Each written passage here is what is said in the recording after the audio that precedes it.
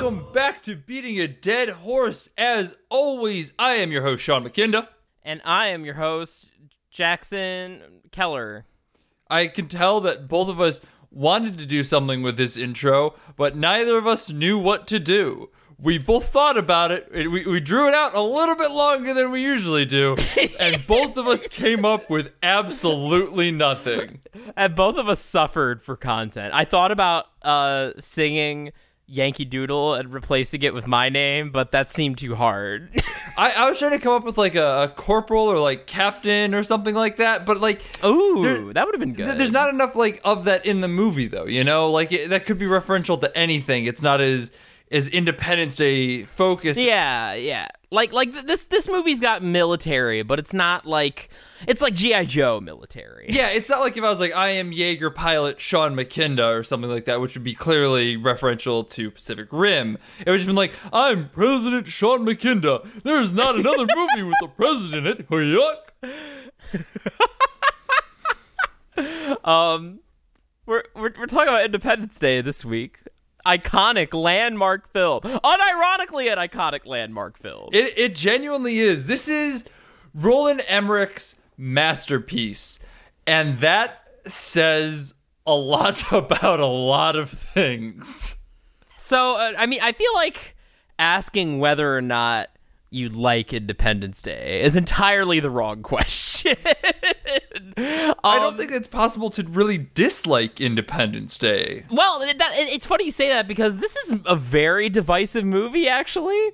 Okay, so let me put it this way. I can see someone going into this like from like a critical consensus and being like, Independence Day is a bad movie. There are weird things that happen. It is kind of rife with character just dead ends, cul-de-sacs, plot developments that go nowhere, like script contrivances. Yeah, all that stuff, absolutely true. It's not a good movie, but it's a good movie, guys. Yeah, this is, I am delighted by Independence Day. Not always in the ways that it wants me to be delighted, but oftentimes in the ways that it does. It wears its heart on its sleeve. It's big, it's broad, it's bawdy, it's dumb. It's bold and brash. It's bold and brash, just like Squidward tentacles. But I think the more interesting question of whether or not you like Independence Day is like, what does the existence of Independence Day mean for the blockbuster? Because like I keep thinking about this every time I watch this movie, which is now actually 3 times. Apparently this is one of the first movies I ever saw. I was in diapers, as I learned, because I asked my dear mother, guest on the show, Autumn Keller. She asked me what we were doing this week, and I'm like, oh, we're gonna do Independence Day. She's like, oh my god, like I love Independence Day. It's one of my favorite movies. And she informed me that this is actually, this occasion that she's talking about is one of my earliest memories as a human being. I was like 3 years old, like barely out of diapers, like a toddler, and we went up to my crazy uncle's like mountain cabin where we watched Independence Day on a VCR and a projector powered by like a gasoline generator. And because there wasn't any like electricity in this, West Virginia cabin. And I don't remember anything about watching Independence Day. I do remember like falling on the floor and hitting my head. Okay, that makes me feel a little bit better. Because what I was going to say is that the only, like, I don't really remember a lot from early childhood. No one really does. But if your earliest memories are like watching Independence Day with your family, and maybe you don't really remember the movie, but you remember the things happening around it, I was going to feel really bad. Because my earliest memory is me falling in a toilet and my parents laughing at me.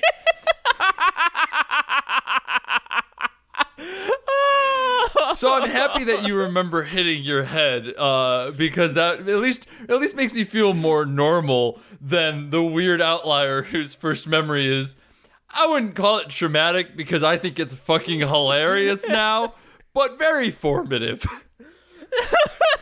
No, it's actually really funny because, like, the reason that I remember this is that I vividly remember my thought process at the time is that because we were visiting my great-grandma in Kentucky or West Virginia, and we went up to this weird cabin that I'd never been to before, and I didn't really understand, like, how or why we were going there, you know, because I was a dumbass little kid. And I had a really vivid, really realistic dream about my great-grandma that night, and I woke up.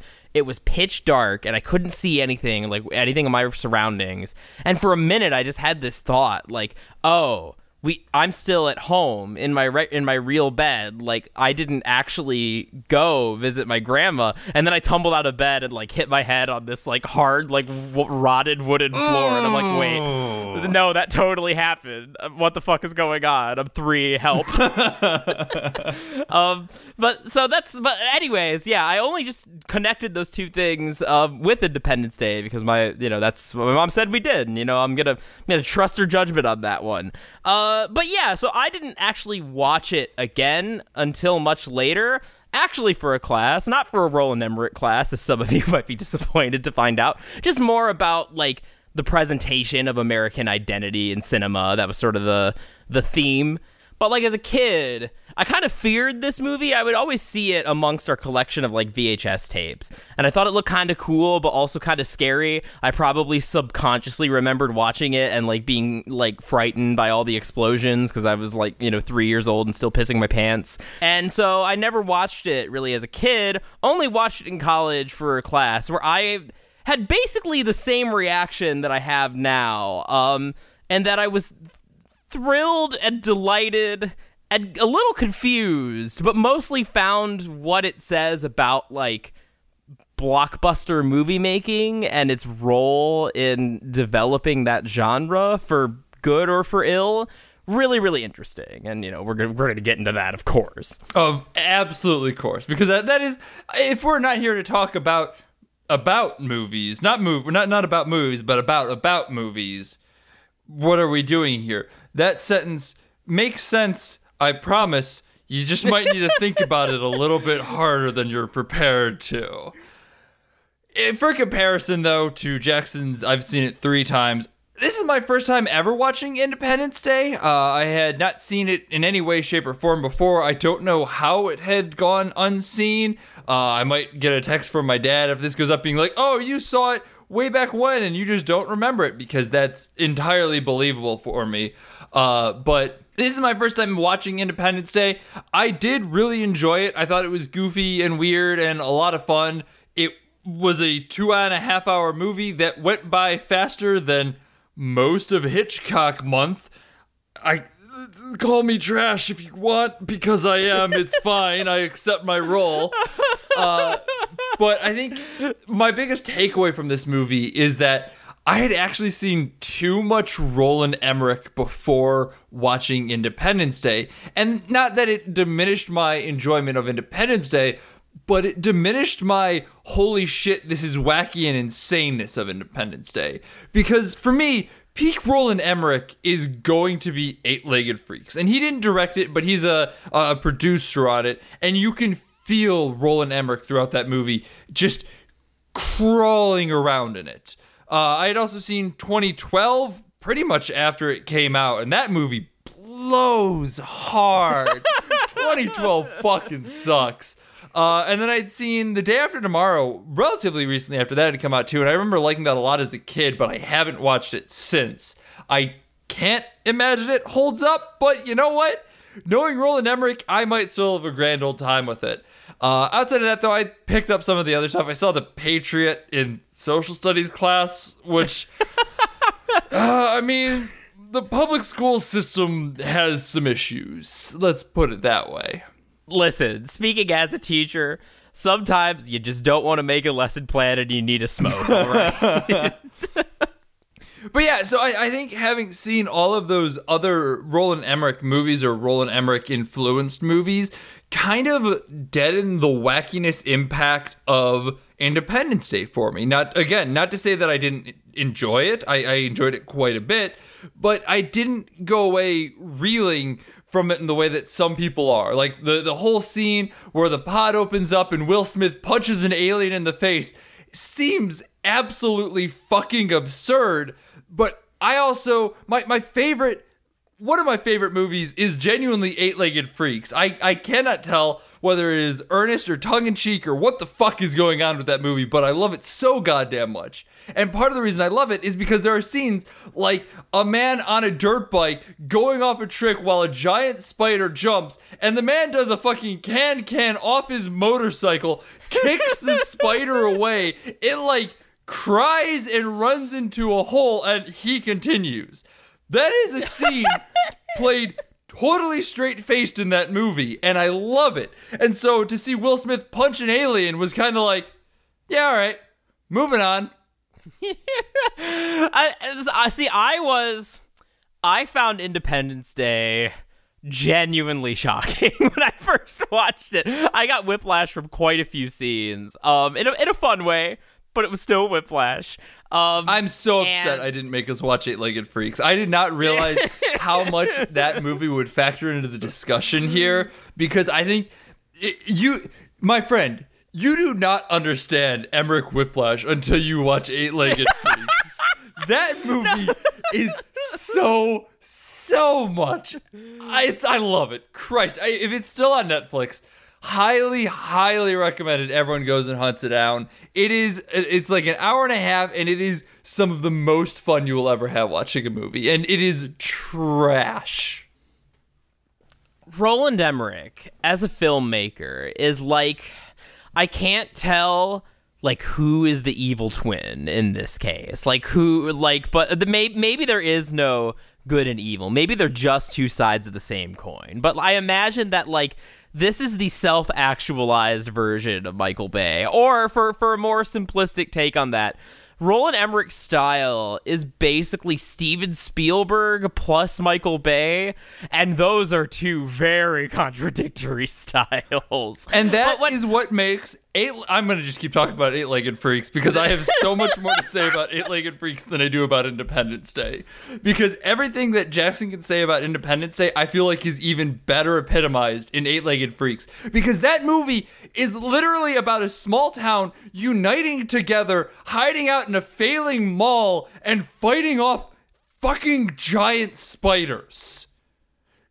Up until the giant spiders part, that feels like a Spielberg movie. And you know what? The giant spiders don't feel too far off either. It's just bigger, more extreme. Like everything's broader. Everything's like it's got those Spielbergian like stylistic trappings, like particularly Independence Day, but also like, you know, this is a very long movie. So much of that is because there's so many plot elements, like so many characters, so many moving parts. So many fucking characters. Holy shit. Again, not complaining. I don't think that any of the characters are particularly bad, but there are just so many of them.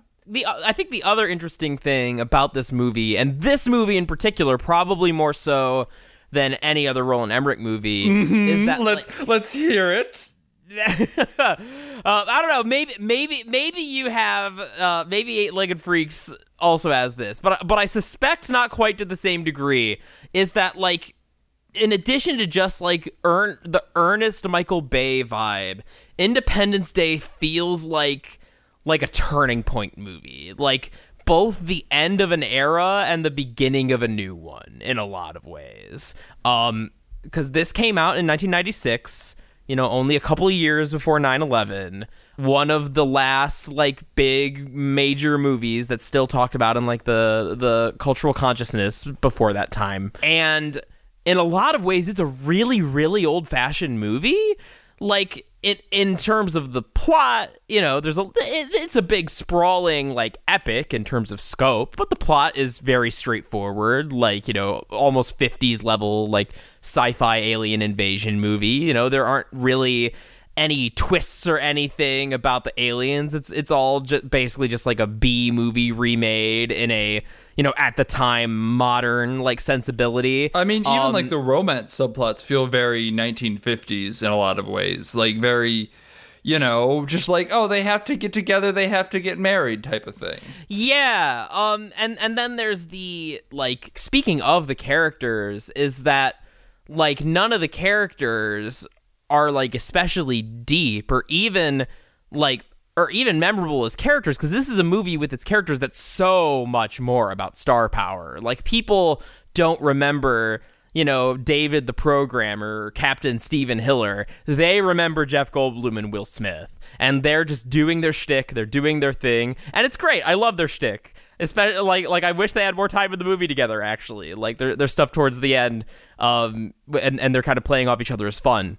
But yeah, like, that's very much an old Hollywood mindset. Like, after this, like, if you're thinking about other, like, early 2000s, mid 90s or late 90s movies, I mean, that's like the start of X-Men and Spider-Man and the rise of the superhero movie and the focus on the franchise and the pre-existing characters. Like, it's a pretty well-established thing that, like, the Hollywood megastar, while they don't have, it's not like they don't have any influence, they don't sell movies the way that they used to. Like, before, if you put Will Smith in a movie, everyone would see it just because it was Will Smith. Now, although people still like Will Smith, like, having him in a movie doesn't guarantee you a hit. What does guarantee you a hit is putting, Spider-Man in your movie, having, like, that pre-existing character. And so that Independence Day is, like, an original story insofar as it's not a franchise movie. At coming into that era also is pretty notable, I think. Well, you know what? If you want to talk about star power, let's talk Eight-Legged Freaks, in which the top billed cast is David Arquette. Scarlett Johansson is also in it, but this was way before she was anything. So, that's some star power right there. I don't even know who David Arquette is. You took everything from me. I don't even know who you are. No, I mean, you're right. Like, honest to God, it feels like Eight-Legged Freaks is almost, despite coming out several years after Independence Day, it feels like Eight-Legged Freaks would be the build-up to Independence Day. Like, every bit of it kind of steps closer and closer to where Jackson is concluding. So I do have to concede that Independence Day is more in this regard. and I suspect more. Eight-Legged Freaks has David Arquette, known for such movies as Scream 1, 2, 3, and 4, and Never Been Kissed. Scream 4. I forgot they made a Scream 4. Oh, he's also in he was a professional wrestler for a little while. What an eclectic career for David Arquette. Oh man.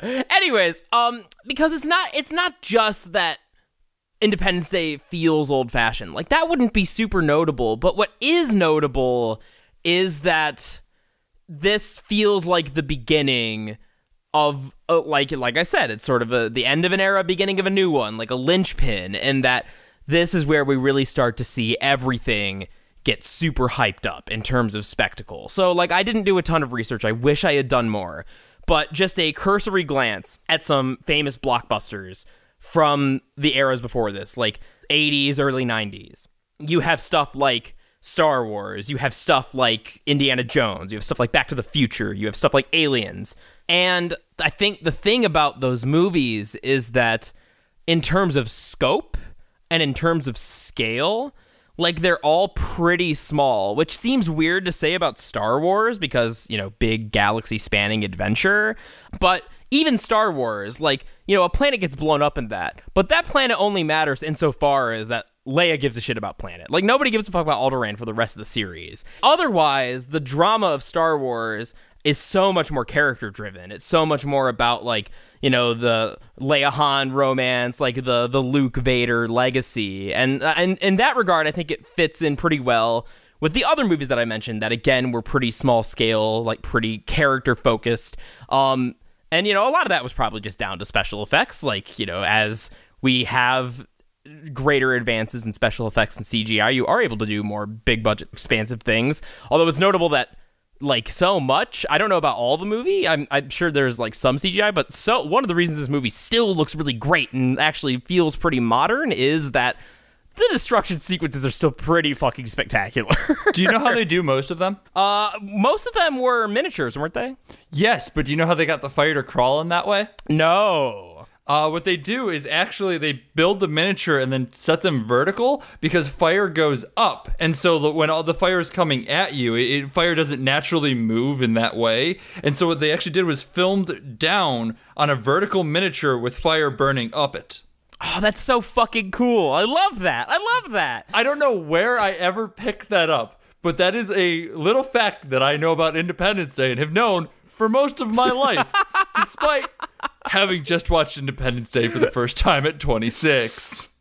That is wild, but I love it. But I think that of the famous 80s like iconic blockbuster, the biggest one in scope that's like comparable to something that we see now would probably be Ghostbusters, but Ghostbusters wasn't an action movie. Like, that was only big in scope for like a bit, basically. Like, you had the Stay Puft Marshmallow Man and stuff going on in New York. Whereas like this feels like the start of, you know, what we see with Transformers and the MCU and Man of Steel, where you have these really, in those movies it tends to be like, you know, the finales, but just in general, these really big, explosive action sequences. So it's... Dude, they fucking destroyed Chicago in, like, Transformers 3, had signs of it getting rebuilt all around Transformers 4, and then destroyed it again. Chicago cannot get a break in the Transformers universe. Get fucked, Chicago. Sucks to be in the Midwest, dipshit. Got him. We're not in Ohio. Don't worry about it. Oh God, please don't come after me. But I think that's just like that's what I find kind of the central tension of this movie, and maybe the central tension of Roland Emmerich as a filmmaker is that blurring of the line between like old school Hollywood showman and like new school visual effects like driven spectacle maestro. Well, I think it changed, if you allow me to just really quick interject with the quickest thing in the world by saying it changed from come see Thomas Cruise act in space to come see explosions all over the place. I hate you so much. But no, I mean, no, that's exactly right. That is true. I can't deny the truth behind what you said, even if I can viciously condemn how it was said.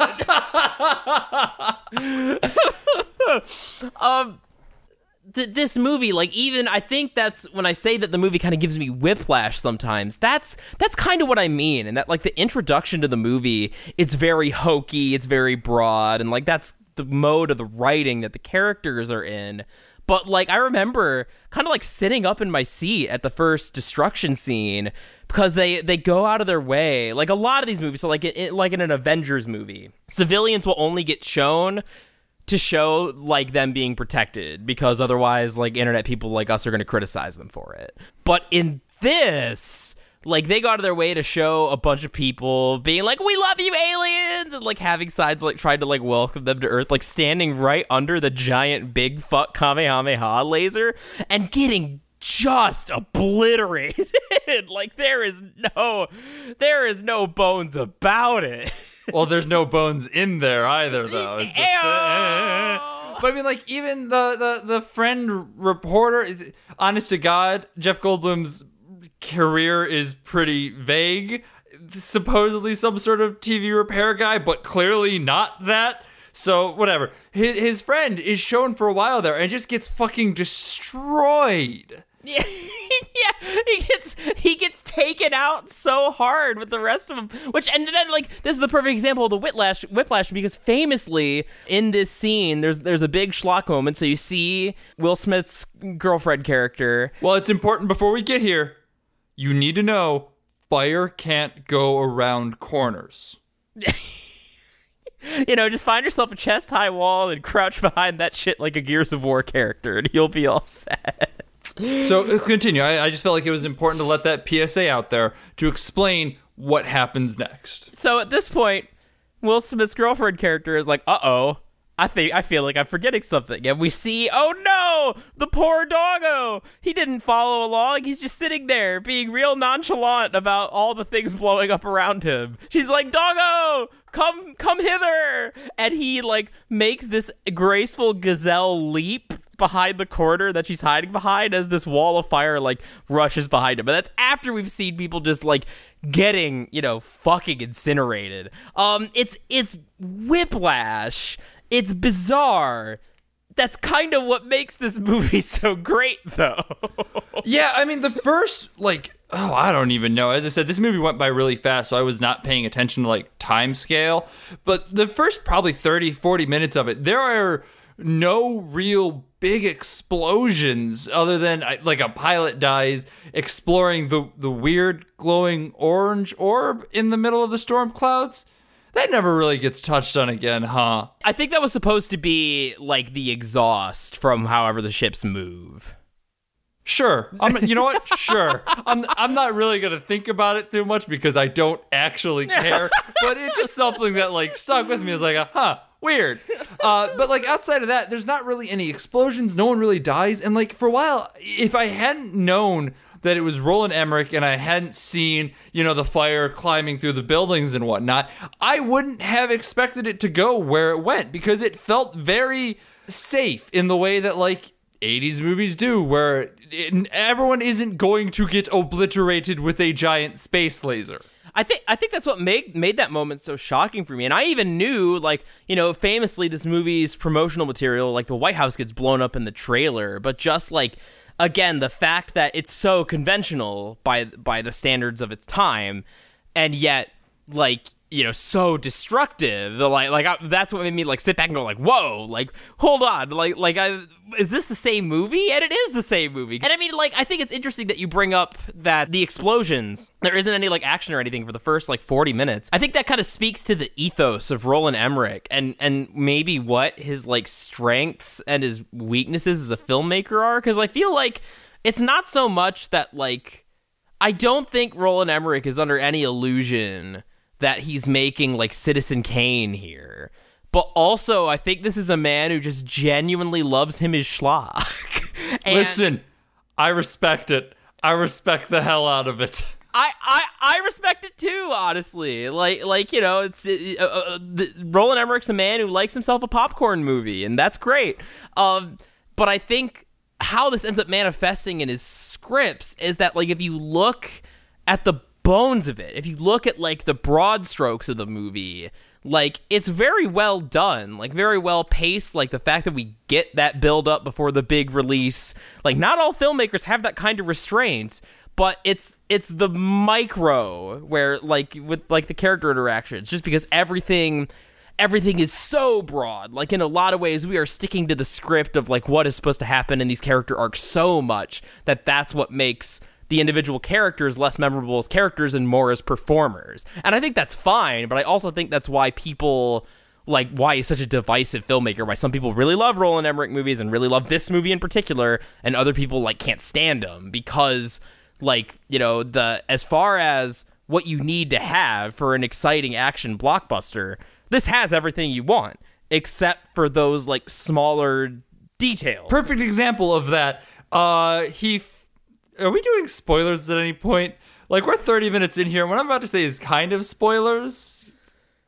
I mean, do we just want to call it spoilers from here? Yeah, we'll call it spoilers, and I'll talk about, the perfect example of where I went, wait, what the fuck happened here? So, before we do spoilers, if you're enjoying the podcast, review us on iTunes, tell your friends. It's the only way we grow, get bigger, anything like that. Follow us on Twitter at BADH_cast. Support us on Patreon at BADHcast. Comment, subscribe to Jackson's YouTube channel. That's Jackson Keller. I think that's it. Next week, we're going to be taking a hard left and talking about some Japanese generational drama called Tokyo Story. Unsurprisingly, this was Jackson's pick. I want to be a real weeb, senpai. So we'll be doing that next week. For now, though, let's spoil some trash. So the point where I went, what the fuck is going on, and really settled into the fact that these characters are just insanely broad and have no real autonomy. They go where the script tells them to go and do what the script tells them to say.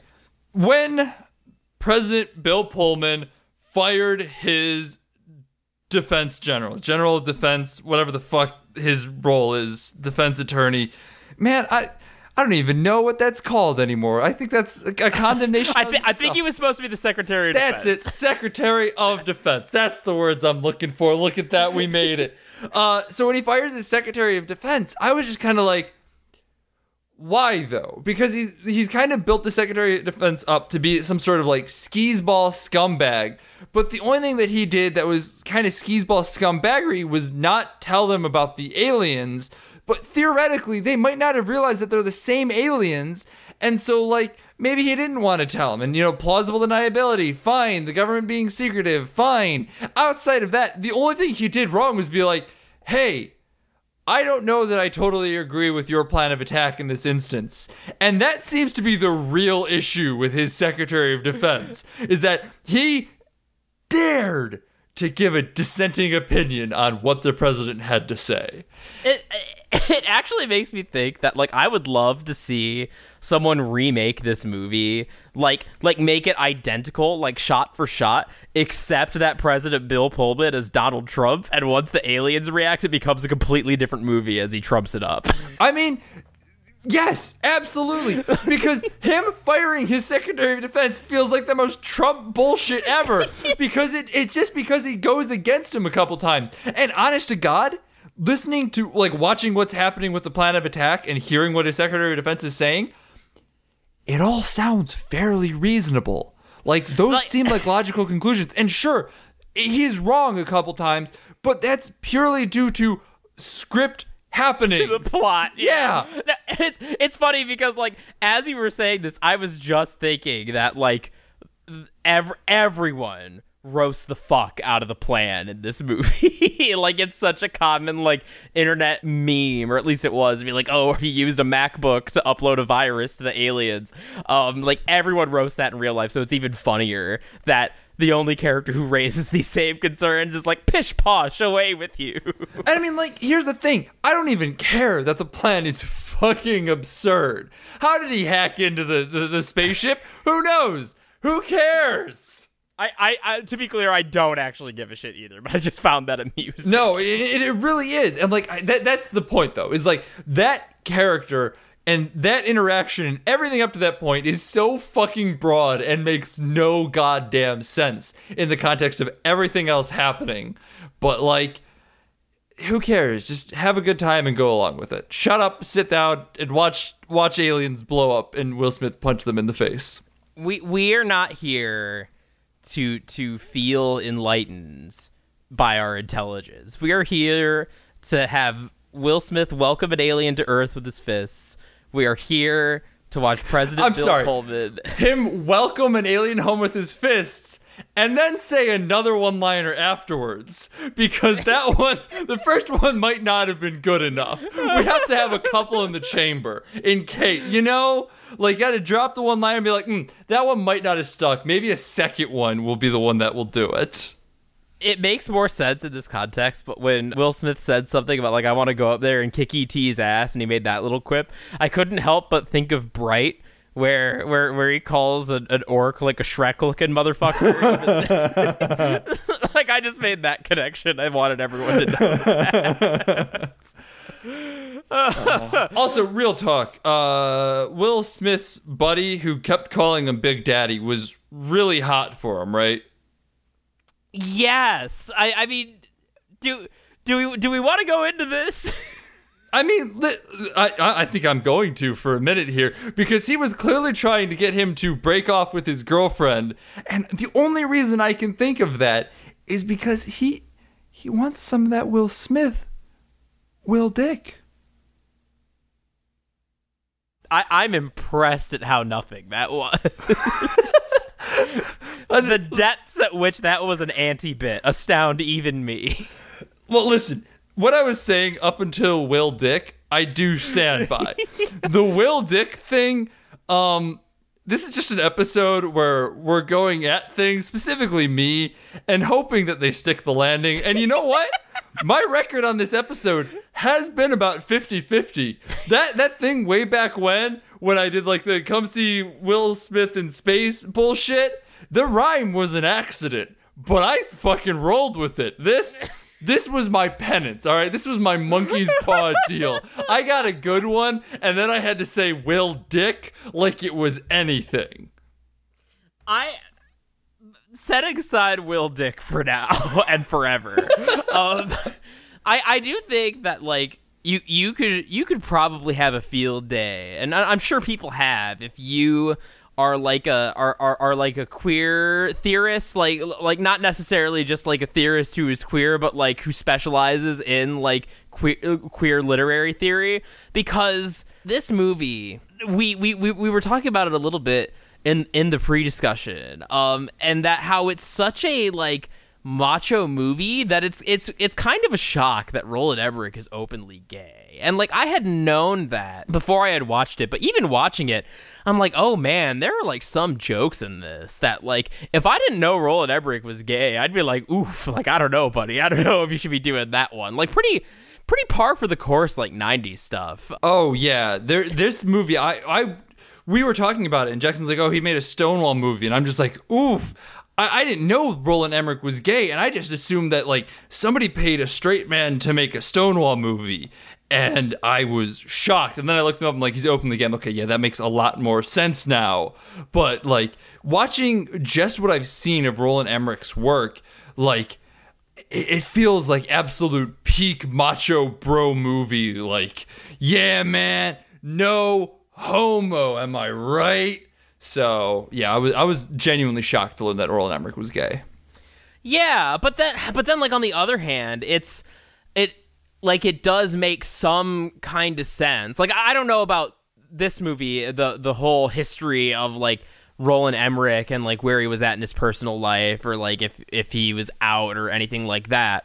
I mean, I'm guessing that like he probably was not out because it was the 90s. That's just my guess, which is why maybe there's a bit of that like gay panic joke kind of stuff in here. As far as like his attitude, I think that like, yeah, it's something that feels a little strange just because of those like Michael Bay like macho bro elements. But it's, I think, unlike Michael Bay, like the fact that there is it does make a little bit more sense. Like there are some really sincere elements and some really like progressive elements. Like Roland Emmerich is definitely what the kids on 4chan these days call a big lib cuck, if that wasn't obvious from, you know, The Day After Tomorrow being a climate disaster movie, from Stonewall being a gay rights movie. Like he often puts these very overt political themes into his movies. Not so much in this one. The politics are like third grader, like I pledge allegiance to the flag kind of politics. That's being honestly a little generous. This honest to God just feels like, I was born in America and so I want America to win. I'm in preschool and I shoot guns at alien pew pew pew. Like, as much this is a movie that feels like being called Independence Day, being set in America, being, you know, entirely structured from the American perspective, feels like it could be very jingoistic and patriotic and all that good shit, and it's really, really not. It's just kind of there because it's there. You know, President Pullman gives a speech, and he's the president. Although, you know, I did notice it while we're talking on the subject. I think if we're weighing the two things as far as, like, how surprising is it that Roland Emmerich is, like, an openly gay filmmaker, just looking at this film. On the one hand, I was about to mention some of the more, like, progressive elements, like, especially for 1996. Like, the fact that, you know, you had mentioned this in pre-discussion, the fact that Will Smith's girlfriend is a stripper, and that's not really ever played for laughs or as like a joke. Like, it's just treated as like honest work. And she is incredibly competent throughout the rest of it. Like, I was watching this with Sam, and Sam was really the one who brought it up, because originally I hadn't batted an eye, and I'm like, okay, I'm watching a 90s movie. Her being a stripper just feels whatever. 90s were stupid around a lot of things. And then the longer it went on, Sam's like, but why is she a stripper? I'm like, I don't I don't have an answer for you, because everything she is doing it like incredibly competently. And so her being a stripper doesn't feel like the butt of a joke anymore. It just feels like something they did, and is very, in a kind of a backdoor way, pro-sex worker, which, retweet, great. I'm thrilled that you put this in here, Roland, and just do like, she's a sex worker. I make good money at it. I like doing it. I'm good at it. And look at that. I'm still good at everything else, and it doesn't make me anything less of a human. Wonderful. And makes more sense knowing that he is an openly gay man.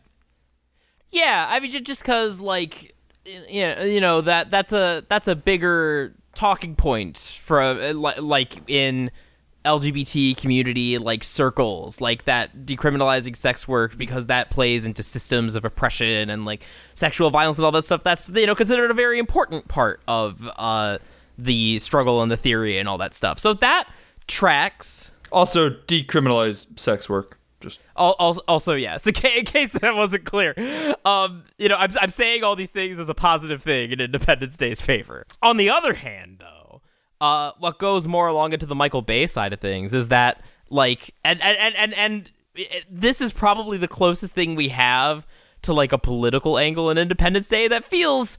I'll admit that this is the reason I was thinking about Trump, is that, like, it feels a little uncomfortable in this context that the President Bill Pullman's character arc is basically like, no, all the American people think I'm a pencil-pushing, like, bureaucrat cuck who's lost my edge. I need to, like, have a beer with the boys. I gotta be George Bush, the president you can have a beer with, and, like, hop in my fighter pilot jet and be a manly man again. Like, that stuff wasn't my favorite.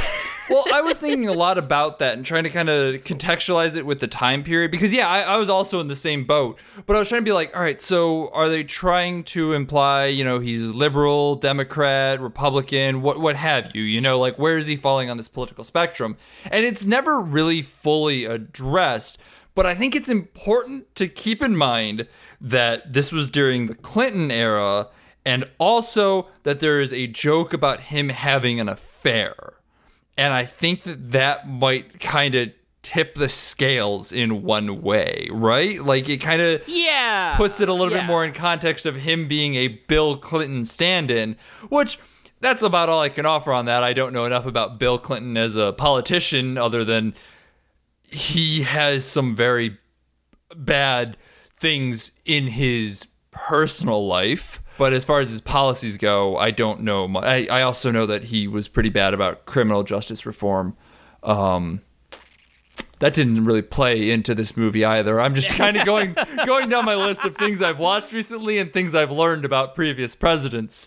So, yeah, I mean, I didn't want to generalize and be like, Bill Clinton was great, because he wasn't. But, it's neither here nor there.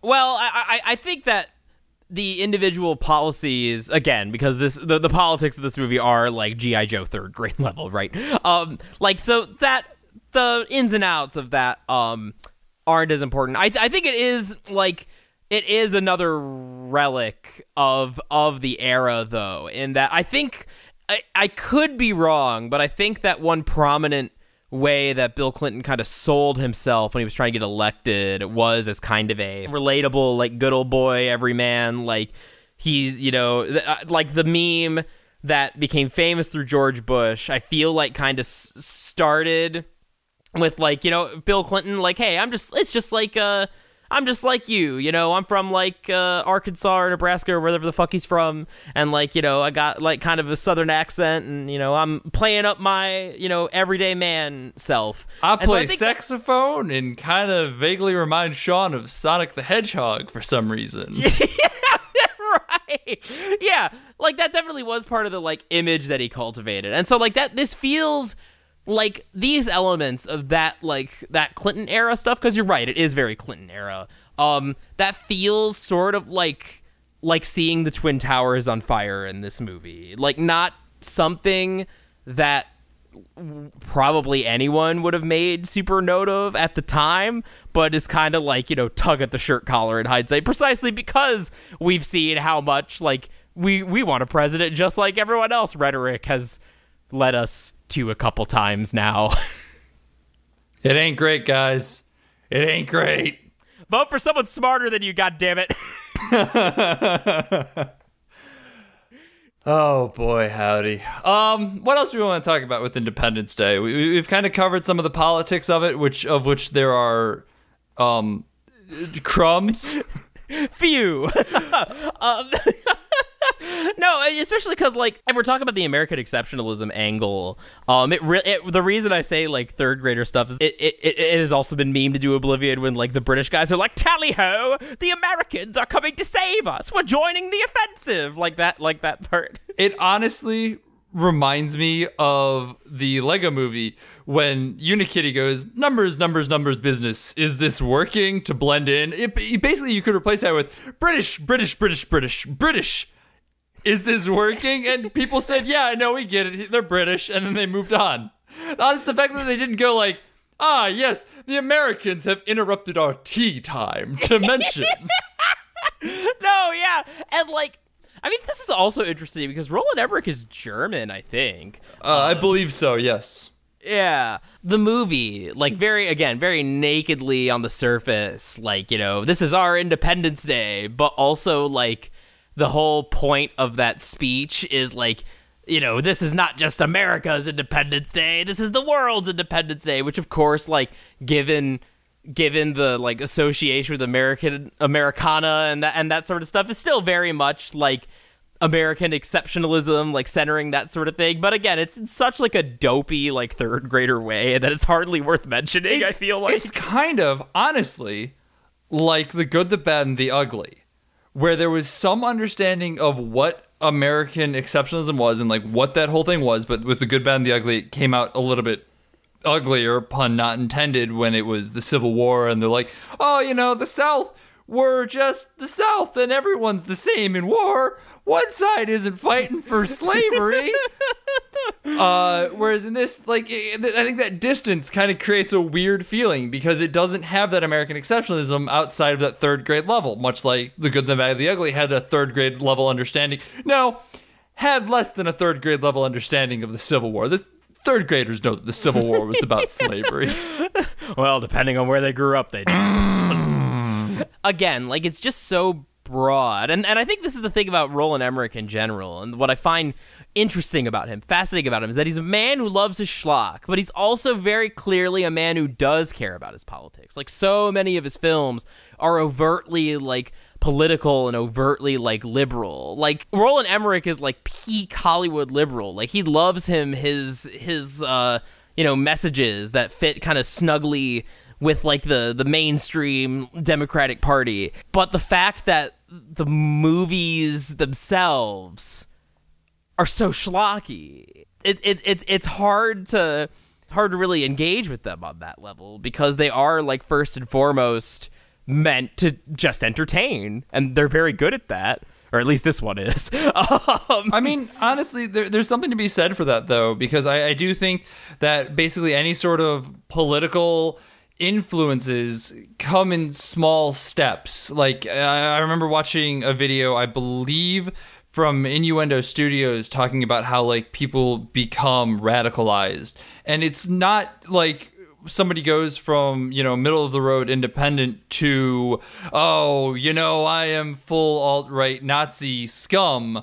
It's more slow steps. And, like, that's how you get into conspiracy too, because you start off saying, like, oh, you know, I believe that the earth is flat, and then slowly but surely you start to fall into deeper and deeper conspiracies as some become more and more acceptable.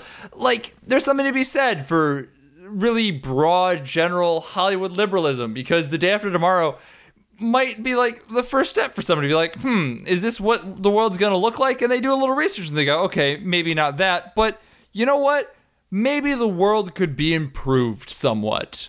And that's not a bad thing. There is something to be said that with The Day After Tomorrow in particular, like, my family loved that movie. I didn't. I was too scared to watch it because, you know, ice death and climate change. I think the movie worked a little too well on my young mind. Like, oh, this is what's going to happen to the planet? That's really fucking scary. I'm going to go hide under a blanket.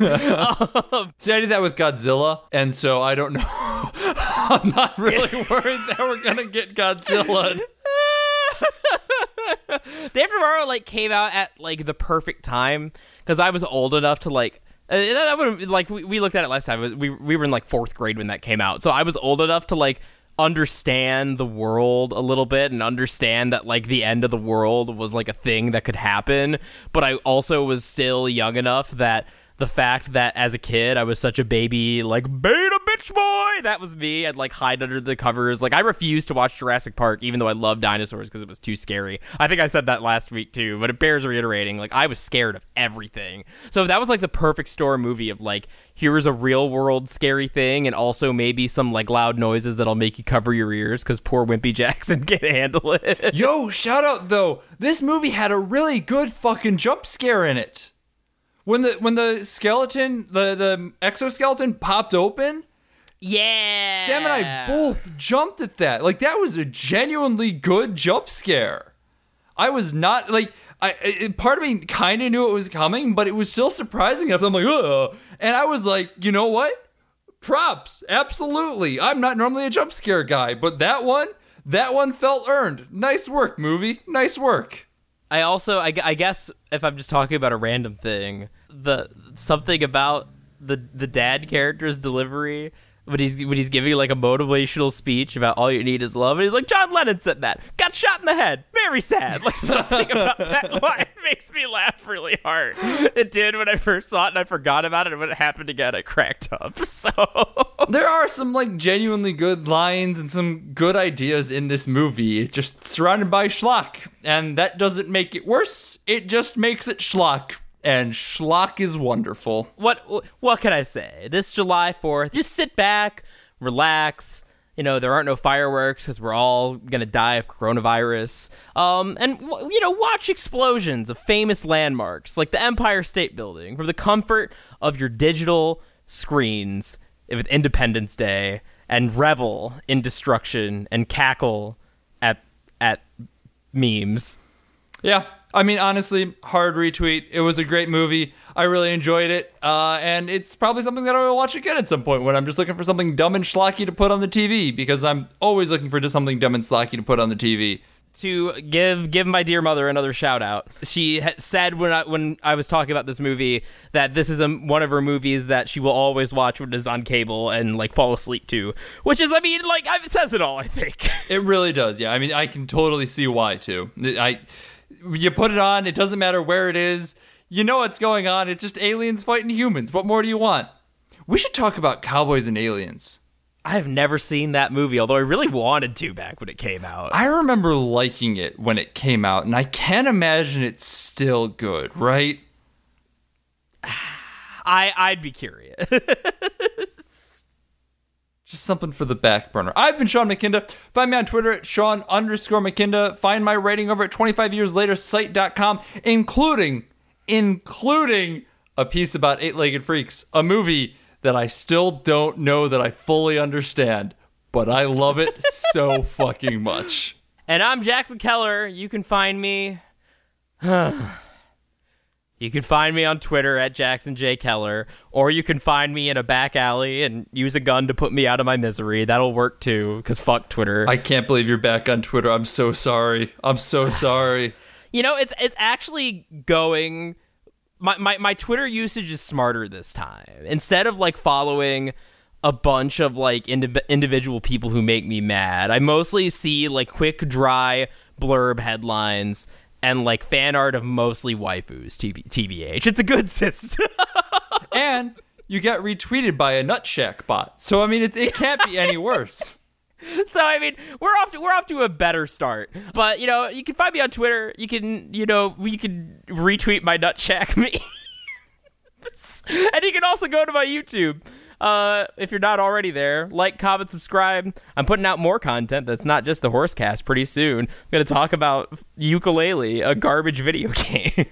So look forward to that. I'm very excited for this video. I've been talking with him about it on and off for a week and a half now, and I'm very curious to see where it ends up. So definitely watch his stuff. If you want to get in contact with the podcast, follow us on Twitter at B80H_cast. It just basically lets you know when we go live. If you have any questions or something like that, I guess you can tweet at us, but like broad stuff. Because if you want to talk to Jackson and I directly, the best way to do that is on our Discord, and you can only get access to our Discord by signing up at our Patreon. That's patreon.com/B80Hcast. At only $1 a month, that's our Discord. Yell at us directly. At $5 a month, you get access to our Discord and our backlog of bonus episodes, including an episode that we just released all about Death of the Author, J.K. Rowling, and you? Yes, you. We talk a little bit about like what you should do in these situations because it's all interesting. $10 a month gets you access to all that stuff and the ability to be like, hey, you fuckers should watch Eight-Legged Freaks. And we'll watch Eight-Legged Freaks. Please, someone recommend that. I want to make Jackson watch Eight-Legged Freaks so bad. I will talk about Eight-Legged Freaks until I die. So yeah, you should do that. It also gets a little something something. Thank you so much, Julia, Travis, Pat, Mom, Aunt Summer. Y'all are great. This 4th of July, we're going to set off fireworks in your name, except we don't have the budget for that, so more people have to donate to get fireworks budget. For just us, because this is an audio medium. I mean, I could pop. Pew! That's more like a laser, I guess. Enjoy your fireworks. That was... There's the other monkey's paw, man. There it was. I made a joke before that landed. I had to do one that didn't. Well, I was responsible for that one, so... That's true. Oh no, what's coming for me? Find out next week. Thanks, Lord, to Hire for the use of our theme song is Suicide Alternate Take Off the High Octane Low Expectations. They're wonderful band. You should go check them out however you can. Stream them, buy their music, whatever you gotta do. Also, thanks to 25 Years Later Site.com. There's a little button of us in the corner of their website that you can click on, but you should also see what other people are writing about. There's a bunch of really talented people doing a bunch of really talented writing. I've got a piece coming out about horror in like 2 weeks, so stay tuned for that. I'm very excited about it. Other than that, next week, Tokyo Story. Hard left turn. Very different from what we're talking about this week. I love sad generational dramas and Japan, so I'm excited. I am less into both of those things than Jackson, so we'll see what happens. Bye!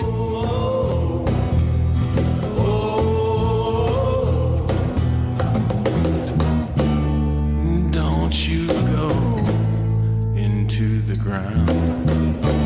Don't you go